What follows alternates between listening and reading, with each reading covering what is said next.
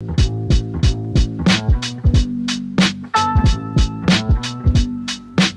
bike rolled off the assembly line in May of 1994. I was 9 years old at the time, and although I don't remember the Cannondale F500 specifically, I do remember walking into a bike shop and seeing this, the HeadShok.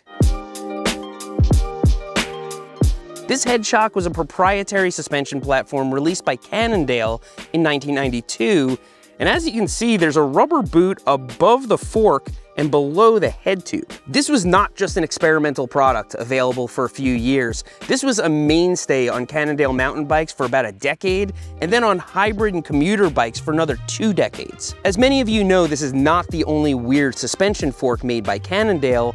There's also the Lefty, and we can actually trace the Lefty's roots back to the HeadShok. But mountain biking did outgrow the HeadShok for reasons that will become clear in this video, and that's a shame because it was and still is really good in certain ways, and today I'm going to tell you all about it. Go ahead and try a 90s suspension fork. You'll notice that it's kind of sloppy, the small bump sensitivity is not that great, and the steering precision is abominable. The HeadShok was Cannondale's answer to all of these issues, and it more or less addressed all of those concerns. Even by today's standards, a well-maintained HeadShok is really, really smooth and has really, really good small bump sensitivity. When you sideload a traditional suspension fork from the 90s, you'll notice it kind of binds up and judders a little bit. It doesn't really perform that well under those conditions. The HeadShok was more or less unaffected by this. Ride the HeadShok on a gravel road or some single track with lots of tiny bumps. It is buttery smooth. It is truly remarkable, and we have its unique design to thank for that. Up on the top of the stem where the cap normally would be is this knob. That's a lockout that's really easy to access. Why you would need to lock out a 50mm suspension fork? Well, your guess is as good as mine, but it works really well. And yes, you heard right, 50mm of suspension travel. These HeadShoks eventually went up to 80mm. If you're not a mountain biker, I'm talking about how much the suspension moves, how much travel it has. As a point of comparison, an average trail bike today would have 150mm of suspension travel. So here are some of the reasons why the HeadShok is weird. First of all, just look at it. You don't see many suspension forks that look like that. These only fit on Cannondale bikes, and so it was somewhat limited, but that wasn't the only limitation. As you can see, this stem is slammed against the head tube. You couldn't put stack spacers underneath the stem of a HeadShok. If you wanted to adjust your stack, you had to buy an entirely different stem, and you couldn't just use any old stem because the thing had a 1.56-inch steer tube. Of course it did. So yeah, there are threadless stems that fit the HeadShok, and then there are threadless stems that fit everything else. But it is funny that as a consequence of the HeadShok's internals, they had to put this big fat head tube on the bike, and eventually the entire industry would go to head tubes of about this diameter. Also weird, this sticker of this photoshopped guy with a big old head, this isn't something that the previous owner put on the fork, it came with it. This is Brad. If you were a kid in the 90s, you know that this looks like something you would see on a Pog. And actually, this comes from the movie Pulp Fiction. There's a line, "Look at the big brain on Brett." And somebody at Cannondale misheard it as Brad, and so this is Brad. I don't really get it. I mean, he's got a big head, and this is the HeadShok, but I don't know. It was the 90s. And so, where did I get this Cannondale F500? Well, Facebook Marketplace, of course. It only cost me $100. Yes, somewhere along the line it was converted to single speed. Maybe someday I'll put some period correct parts on it and restore it. Modifications aside, the previous owner of this HeadShok took really good care of it. It seems like it might have even been recently serviced. It works really smoothly, and it was a great example for this video. And so I'm gonna jump on this bike and go for a little ride and give you some off-the-cuff thoughts on this HeadShok. All right, let's start with this locked so I can get a feel for this 90s F500 with no suspension. This is not a very rough trail, but oof, full rigid, you can definitely feel it. And it's always remarkable how bad the geometry was on just early 90s bikes. You can use a Walmart bike today with 29-inch wheels and just blow one of these out of the water. but it was still a very well-built bike. I'm gonna unlock the HeadShok here, get up a little more speed. Oh, immediately it feels way more plush. And a trail like this is really appropriate at the end of the day for 50 millimeters of suspension. Here we got some little roots here. It really feels good. The shock feels mostly linear, and that it sort of moves the same all the way through its travel, and then it ramps up kind of quick at the end, which is nice because it doesn't bottom out as bad as you might expect it to. Yeah, it's really remarkable. Even the damper isn't that bad. All right. Let's see. Yeah, probably gonna skip this on this. So I made an attempt at drawing what the HeadShok's shaft looks like. It's basically a cylinder with 4 flat sections cut into it. Now those flat surfaces are there for 2 reasons. One, it keeps it from rotating, which is important because you're steering with this thing, but also it's a surface that needle bearings roll on. So instead of having 2 stanchions plunging into wiper seals and bushings, this is basically rolling up and down. It's said to be frictionless. That's a little bit misleading, but I think you get the picture.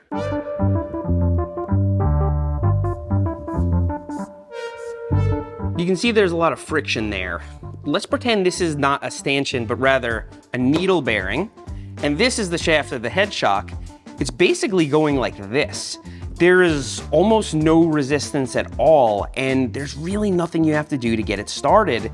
It just starts moving, and that's the way the HeadShok feels when you step on the bike. It just immediately is really plush and sensitive. And so when you're going over really small bumps, a normal shock, especially from the 90s, had to overcome this stiction before it got moving, whereas the HeadShok was just kind of rolling along these bearings. And so especially at the time, it was the smoothest thing out there.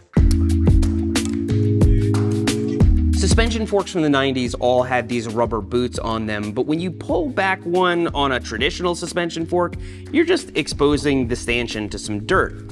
On a HeadShok, if you pull this boot back, it's like pulling back Terminator's skin. All the internals are just exposed, and so it was really, really important to keep this in good working order and keep it secured well. These zip ties were actually from the factory, and if you serviced it and had to move the boot around, you would then put another zip tie on it to make sure that no dirt would get inside. Back then, if you were lax on maintenance, you would quickly find that your bearings in races would start corroding and your damper would get all gummed up in pretty short order. Now, another common issue was bearing migration. So if we take my little example here with the pipe and the piece of wood, you can see here that on each revolution, this pipe just kind of ends up in the same spot. But if we do this thousands and thousands and thousands of times, eventually it migrates, and somewhere along the middle of its travel, the bearing is in the wrong spot, and so you would have to reset it. And that would involve taking this entire fork off the bike, disassembling it, pulling out the damper, and then topping out the fork and pushing the bearing back into the right place so that it would sync back up. And if you rode your bike really hard, this would have to be done fairly often. Most people back in the 90s would have taken their HeadShok to a Cannondale service center to have it worked on. I bought this HeadShok on eBay so I could attempt to take it apart. It's missing some parts here, but you can see this castle tool is one that you would have had to buy, but it was able to come apart with very little resistance.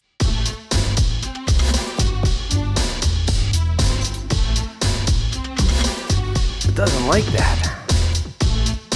But now that I have all the parts out on the table, I could see that if you knew what you're doing, it wasn't that big of a deal, but it looks really, really intimidating. You can see here we have this round shaft with these flat spots cut into it, and these flat pieces of metal were the bearing races. Each set of these needle bearings is kind of a cartridge. It's just a sheet with these rollers on them, and that's what held all the needle bearings in place. Again, when these would migrate, you'd have to kind of hold them in place and top out the fork to reset their position. Now, as the travel went from 50 to 60 to 80 millimeters, Cannondale started to run out of space inside the head tube. What's more, all of these fit inside the same size head tube, and so whether the bike was a small, medium, or large, this was the same, and throughout the 90s, people started to get more serious about mountain biking, and they got pickier about bike geometry. Downhill was becoming a thing, and the HeadShok was really starting to limit Cannondale, yet they still had basically the smoothest suspension out there. And so around 1997, Cannondale's race team started experimenting with a prototype two-legged fork made out of two 150mm HeadShoks. Again, this was all prototype, only on their race team. Now, this thing was so overbuilt that one of the race mechanics removed a leg from it and started riding it around the pit with just one leg. And everybody kind of stared at it and thought, The thing was pretty close as is to being stiff enough to be used with one leg. And so Cannondale thought, this might be the solution to our travel problem. We can use this same technology we already had, make a one-legged fork, and give it as much travel as we want. And thus, the Lefty was born.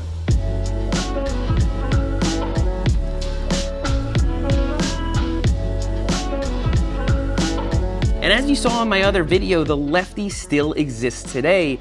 And even today, it's using much of the same technology as the HeadShok.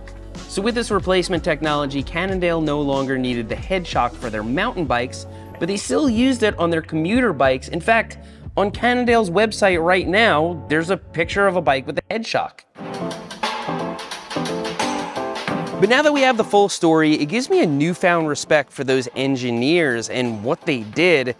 This is some really outside of the box thinking here. It's easy to just write both of these products off as Cannondale being stubbornly different for its own sake. And even if there is a little grain of truth to that, at the time, suspension forks were kind of juddery and sloppy, and the HeadShok did solve those issues. And in the case of the Lefty, they did solve the travel problem while also leveraging technology they had already invested heavily in. And yes, there are many reasons, as we discussed, that your bike probably does not have a HeadShok or a Lefty on it, but that's why out-of-the-box thinking is so admirable. And in the case of the HeadShok and the Lefty, it was part of an evolution of products at Cannondale. If you liked this video, you could have seen it 2 weeks ago on Substack. We post all videos from Berm Peak and Berm Peak Express 2 weeks early, and we post articles written by some of the most interesting voices in mountain biking. Even if you sign up on our free tier, we do post freebies here and there. On Substack, you're helping me and possibly yourself break free from the algorithm. You're in control of the content you see. If you want to check it out, follow the link below. I hope you enjoyed this deep dive and historical overview of the HeadShok.